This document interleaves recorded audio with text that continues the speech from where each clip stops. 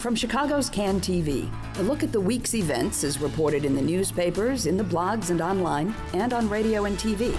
This is Chicago Newsroom. Well, hi again. Welcome to the show. It has been another one of those busy summer news weeks because CPS finally passed their budget, a budget that presumably every single living human being on earth hates for different reasons. It gives too much money to the charters. It doesn't give enough money to the charters. It fires too many teachers. It caves into the unions and lets them get paid for too much. And of course the big issue is the pensions. CPS pays way too much for pensions. The critics all seem to agree on that one, and we'll never be able to get through until we get things on track and get rid of those greedy unions that are forced to and force them to cut back on benefits and pay more for the benefits they do get. You've heard all this before. But is the reason we're in this mess the fact that government agreed to all those benefits and then simply stopped meeting their obligations to pay their share? Well, we'll be talking about those things and a few other matters today with HuffPost blogger and vocal, I think it's fair to say, vocal CPS critic Matt Farmer, who's joining us again on the show. Matt, glad to have you here. Thanks. And also we're happy to be joined again by Mark Brown, one of Chicago's great writers and a Chicago Sun-Times columnist. We want to talk with Mark about the pretty remarkable conversation he had with Cardinal George on marriage, gay marriage and other issues, and what that was like to sit down with the Cardinal for an hour or so. Welcome to the show, Mark. It was very enjoyable to sit with the Cardinal. I'm sure it was, and he invited you. Well, he did. I'm not sure he totally realized he'd invited me, but I had written something the Cardinal didn't like, and he said he wrote me a kind of a strongly worded letter and said, if you wish to discuss this matter further, yeah. you know, I'd be available, and I jumped at the chance, so you glad I did. Went over for afternoon tea at the mansion. You know, tea was never offered, but water was offered. Okay, good. It was all very cordial, and I hadn't been to the mansion before. And, you know, it was enlightening. I'm sure it was. We'll talk about that, but I think maybe we ought to just, in the sake of good journalism, start with the CPS budget that passed yesterday, and come back around to the Cardinal. Matt, you, as I understand it, you chose to take your child out of school yesterday and march down in front of the school board building. Is that correct? Well, I agreed to allow my daughter to miss school yesterday. Sorry, she wanted to come, and I gave her permission. In direct contradiction to the mayor of Chicago. Who said I would be harming my child by doing so. That's what he said. And my child learned a lot yesterday. But a day out of school is a day less education than she would have had otherwise. Right, and a longer, fuller day to boot. Mm-hmm. We participated in the boycott, the one-day boycott, and while others, including friends of mine, were upstairs in the meeting pleading their case, as it were, to the hand-picked school board, we were marching and trying to draw some media attention to issues that are affecting neighborhoods across Chicago. While the boycott, from a sheer numbers standpoint, I don't know that it was a success. I didn't expect a large percentage of kids to be skipping school for any number of reasons. But we did have a critical mass down there, and we were heard. What impressed me about this crowd, as opposed to crowds I would see, for example, over the past years when it related to school closings, is I saw a lot more folks hitting the streets with their kids from neighborhoods that have been largely silent on school issues, at least downtown with CPS. Folks from affluent Northwest Side neighborhoods, Southwest, or excuse me, some South, like Mount Greenwood area. They were out there, and their schools are getting cut to the bone. Their programs, particularly in light of this new full day, programs in art, music, etc., are disappearing. They realized they were sold a raw deal, and that's why they're out there. And it's going to continue. You are seeing, I think, maybe some new awareness on the part of people in the quieter communities where they've been struggling with overcrowding and just physical plant issues for decades, that they've been told there's no money, we can't do anything with it, and suddenly 50 schools get air conditioning. Now granted, those are there's specific situations there, but I mean at some level there's something something that just sort of sticks in your craw and says, wait a minute, how come those schools are getting something now and we're not? And we're not even in line for getting anything. So right, well, what we've seen, what were gifts of air conditioning, iPads, libraries to these so-called welcoming schools that were going to receive kids from the schools that were shut down this year. And rather than calling those what they are, which are perks and a way to get that school population moved from one set of buildings to another, Barbara Byrd Bennett said this summer that those were not perks, but those are things that all children should have. Begging the question, of course, why they decided to start with these schools, why so many schools that have long lacked air conditioning and libraries, are not being given those things. But you know, we've heard so much over the last couple of weeks about this safe passage and, whether kids are going to be in jeopardy as they move from one school to another. And we really saw, almost a kind of a NATO level response with, I think, practically the entire fire department and police department on call. And so, fortunately, gladly, there were no incidents on that first day. But of course, it really does pull that question out about, well, what's going to happen on the 11th, the 19th, the 146th day? You guys have been covering this a lot. What's the impression you have of this safe passage thing? Are we making a bigger deal out of it than it really is? Well, I wasn't out there this week because I was busy with the Cardinal, so Yeah. I do have to beg off on that part of it. But Mr. Brown was busy with the Cardinal. We'll acknowledge that. I believe that they can make it safe enough to get to school and back. Definitely getting to school, getting back is when it's rough, obviously. I've been, the Safe Passage program is not new. They've had the Safe Passage program. It's a nice program. It has its weaknesses. The schools I've been to, they call them the Yellow Jackets. And the kids all know that the Yellow Jackets only can do so much for you. If there's a problem, the Yellow Jacket is not going to step in. They're supposed to get on their walkie-talkie and get somebody who is equipped to deal with the problem. And that's a delay, and kids know this, and and in places where they've had safe passage, they can't always get there in time, now. There will be problems and things will happen, but I think, after people get past that initial thing that, those kids can't come into our neighborhood, and that feeling that, we can't go to that neighborhood, I think that part that they can overcome that. An interesting thing about this is, where do the safe passage workers come from? Well, they come from these community groups. So it's a way for the mayor to get the community groups or the churches or whatever to buy in, because they put people on the payroll. On the payroll, 600, I think. Right? It's smarter than Daley's give the churches the vacant lots program, really. But it's also a logical follow-up to the program where pastors were getting paid, as you recall, a year and a half ago to fill busloads of people to protest school closing. So this is not the that's who's going to be in the buses the next time they need them, right? With the safe passage programs that you talked about earlier that were existing in other schools, Mark, though, I don't think we saw the all hands on deck, let's get streets and sand out there, let's get the fire department out there till further notice.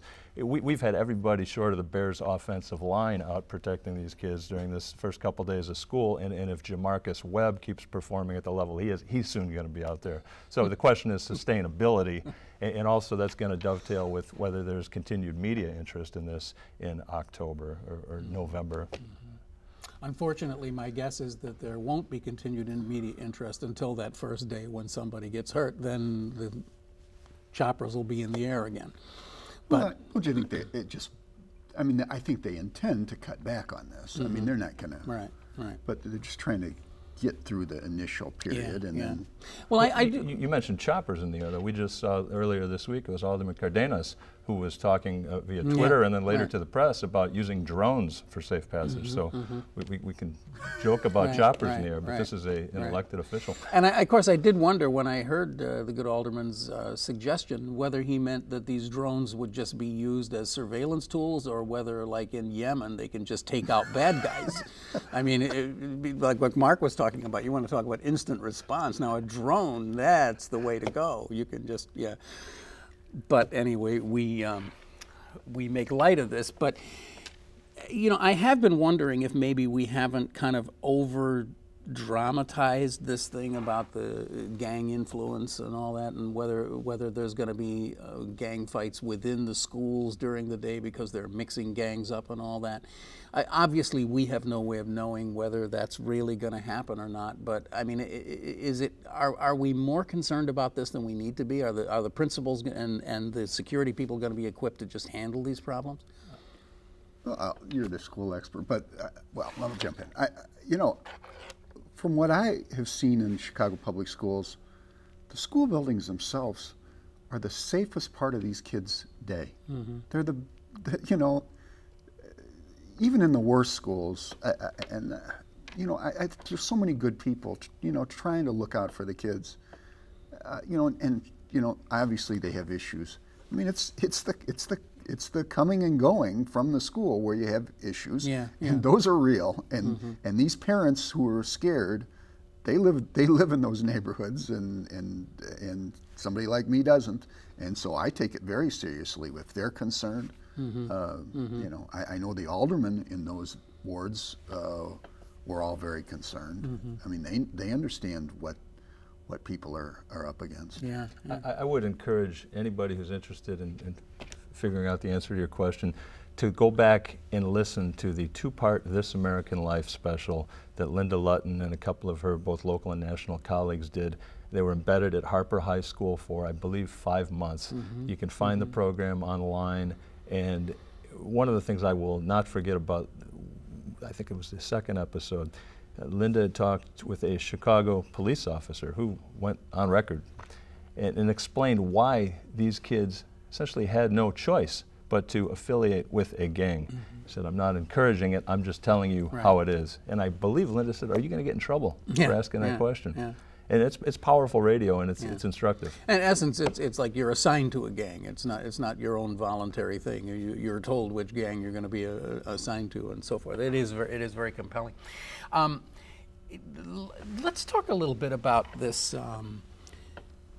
The drama that unfolded a few weeks ago. It's a relatively small piece of news, but I think it has much larger political implications. This overnight demolition of the little field house out at Whittier Elementary, La Casita it was called. You were there, you were live tweeting it. In fact, that's how I found out that it was being torn down, was all of a sudden I'm starting to get these tweets from Matt Farmer about it. What were they thinking, I guess is my question. Why did this happen? Why did they just go in there and like just overnight start the process of pulling this building down? Well, they've been trying in one form or another to demolish this building at least since 2010, and I believe it goes back before that. I go back a ways with this particular building. I spent a lot of time, weeks, with the moms who occupied it in fall of 2010. At some point they got comfortable enough with me to ask me to sit with them with Ron Huberman in October 2010 at the negotiating table when we got Mr. Huberman to agree that the building would not get destroyed. The following spring, when Mr. Brizard came to town, the moms asked me to come and sit with them at a table at CPS to try to get the same assurances. During that particular meeting, I remember when a group of us left the field house that Monday in June 2011, while we were at the table with the new chairman of CPS schools, we got calls from the field house from a couple of the moms who were left behind that the police were trying to get in right at that point. After they saw all of us leave, 10 or 11 of us leave, we had to tell Mr. Brizard, please call off your dogs. You know, this is not the time to do this. He denied having any involvement in that. In any event, we fast forward to a couple of Fridays ago, and I learned about it probably a half hour before you did, in the same way. A friend sent me a message. It was under cover of darkness, all very expedited, and the after-the-fact explanation, the mayor was out of town that weekend, was that this needed to be done immediately because kids were in danger, kids' lives were in danger. Now, the credibility of the folks who were spinning that tale can be evaluated by what we read this week from Channel 5 News. What did they find? They find that in terms of child safety, 11 of these so-called welcoming schools have not had fire inspections. One of them for the last 4 years, several for the past 3 years. Mm-hmm. We found that none of these schools across the city have filed emergency preparedness plans with the Illinois State Board of Education for the last 7 years. Mm-hmm. So when we're talking about child safety issues, we got to take this with a grain of salt, particularly when the city said they had an inspection last spring that found essentially the same types of conditions. Well, why did you allow kids to continue to occupy, kids and parents to occupy that building for the last few months? Mm-hmm. They wanted this thing crushed because it was a symbol of political resistance to a mayor. Which gets me into the political side of it that I think both of you can talk to, and that is that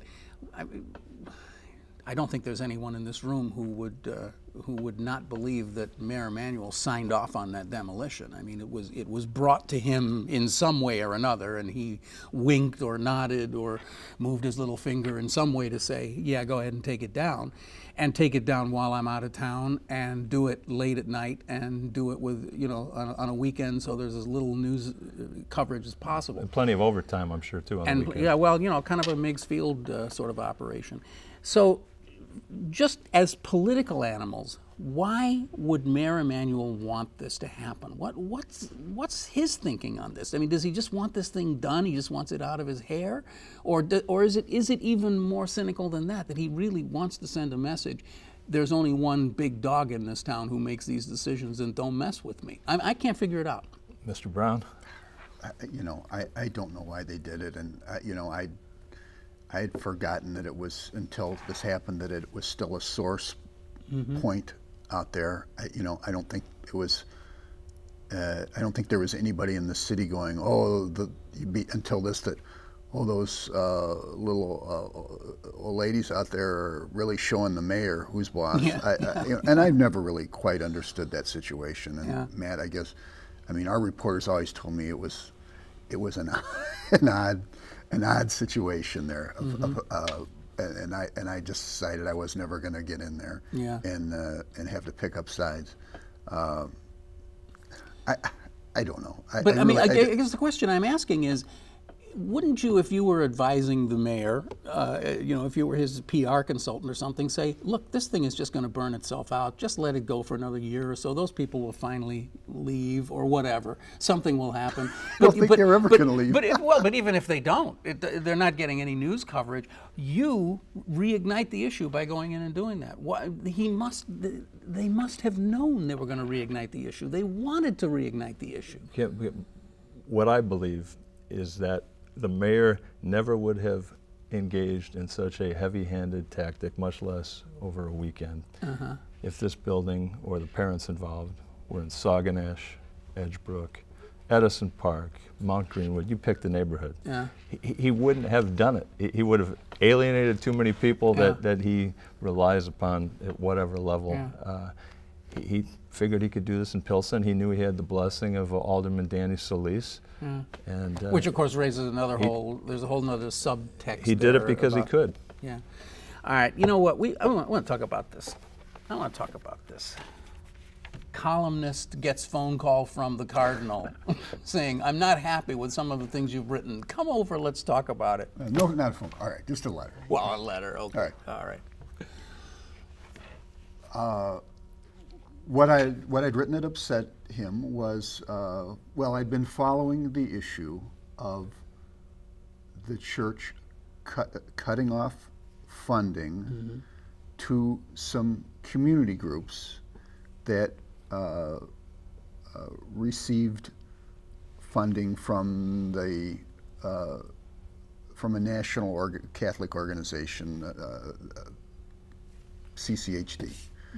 I have it written down because I knew I wouldn't remember it. It's the Catholic Campaign for Human Development. Catholic Campaign for Human Development, which is it's started by the Catholic Bishops Association, which is it's a little bit different part of the church, a little more liberal historically, right?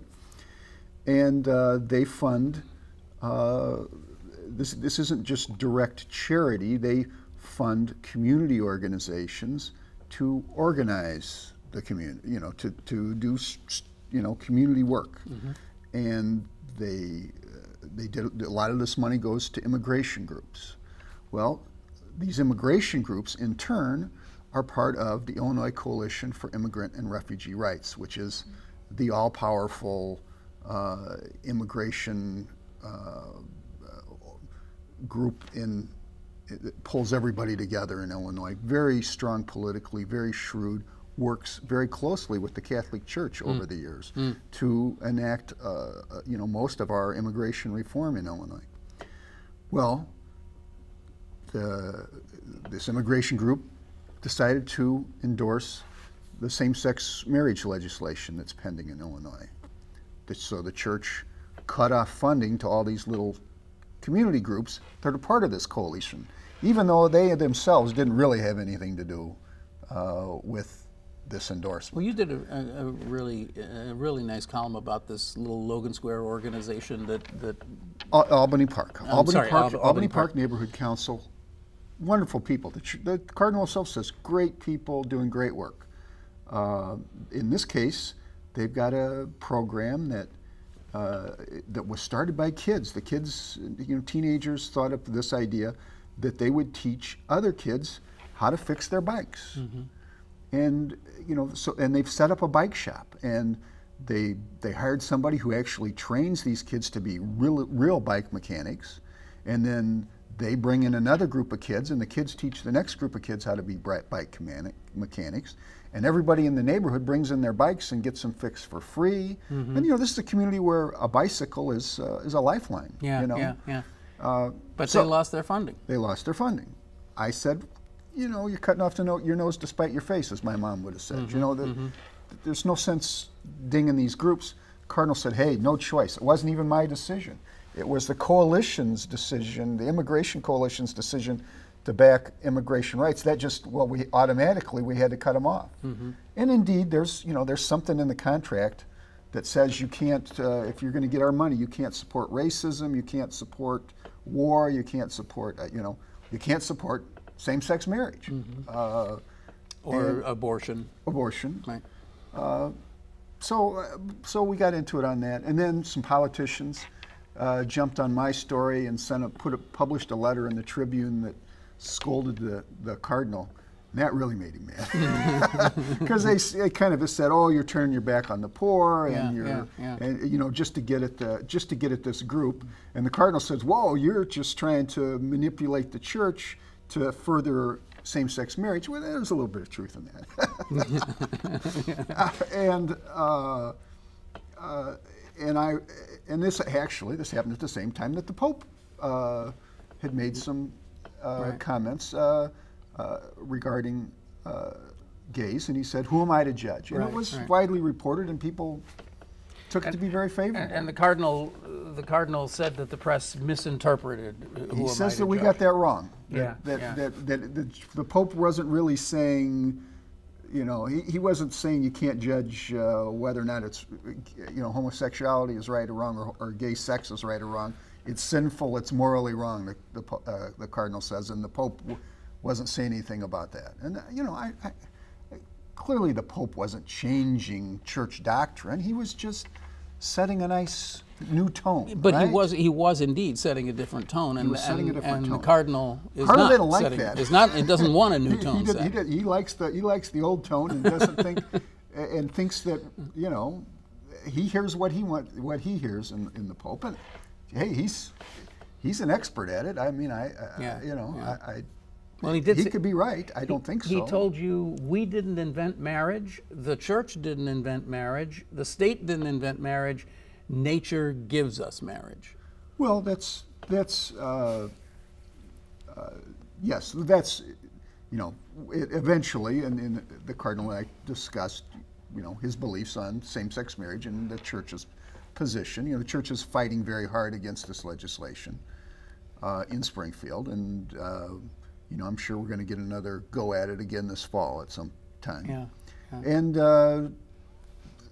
his argument is, I don't think I fully had grasped it before. It's not a theologically, faith-based argument against it. He argues, I said, it's a matter of reason. that that nature tells us that only men and women should get married, and that they have roles, they have gender roles, they have gender roles, and really, I, as I point out in today's column, you know, in you and I's lifetime, those roles have changed a lot. Right. You know, what was once thought of as a man's role or a woman's role, But also to be clear, in disclosure, I've got some Catholic schooling in my background. I got Ignatius as a middle name, although I haven't been a practicing Catholic since Reagan was in the White House. But not connected. No, but as I recall, you know, in terms of Catholic Church having marriage as one of its sacraments, that didn't occur till the 13th century.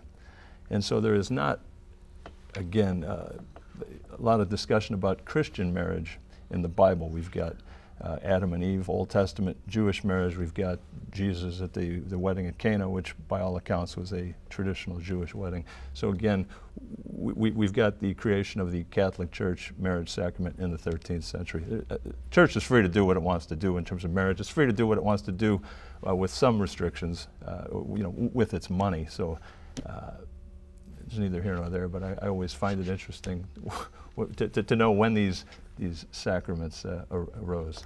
Mm-hmm. In our 2-minute bonus here, as we end up the show, we should really just talk about pensions a little bit. You've both talked a lot about the pension crisis in Illinois, and I won't even throw out a premise question here because we have relatively little time. But what is the solution in Illinois? Go for it, Mark. yeah, I'll just. Come on, Mark, in a sentence. What would you do if you were governor? Governor. Okay. Or well, what would you do if you were the Speaker of the House? Well, I mean, you know, everybody's going to have to give a little. We're going to have to. The unions are going to have to take a hit, and the taxpayers are going to have to take a hit. Now, a lot of people are trying to make this solely on the backs of the workers, and you know, they might get away with it. I don't know. I understand why they're doing it that way. State's broke, hard to raise taxes now. But at some point, you got to do more to try to pay for it. I've just the last minute. I've just been amazed watching with our Democratic majorities and supermajorities in Springfield for several years, the inability to use that legislative block to really accomplish much of anything. I don't know what the point of accumulating this power, this majority is, unless you are actually going to wield it. And to sit and wait and say, well, we need a bunch of Republicans to sign off on this, it just seems like a cowardly way to lead. So, I mean, at this point, are you you're very much a pro-union guy? Are you willing to concede at this point that the unions are going to have to start putting in more to the pensions? They're going to have to give something back financially? You're talking about unions across the state? Well, let's talk about CTU in 10 seconds. I don't know what's going on in those negotiations. I think there's got to be discussions at the same time, both on the revenue side and the benefit side. I don't think we can ignore either, and I don't think the working folks, the teachers who are on average making about $41,000 a year in pension, should take the big hit on this. That's where we're going to have to leave it. Guys, thank you so much for coming in today. I really always enjoy talking to both of you. Mark Brown from the Chicago Sun-Times, HuffPo activist, blogger, lawyer, musician, Matt Farmer joining us on the show today. Thanks. You've been watching Chicago Newsroom. It's a community service of CAN TV, and you know that you can find us here on cable, but you can also watch this address, go to this address, and you can see us anytime you like on TV by iTunes. You can subscribe there too. I'm Ken Davis. Thanks for watching. We'll see you back here again next week, whether you like it or not, right here on CAN TV. Take it easy. Bye.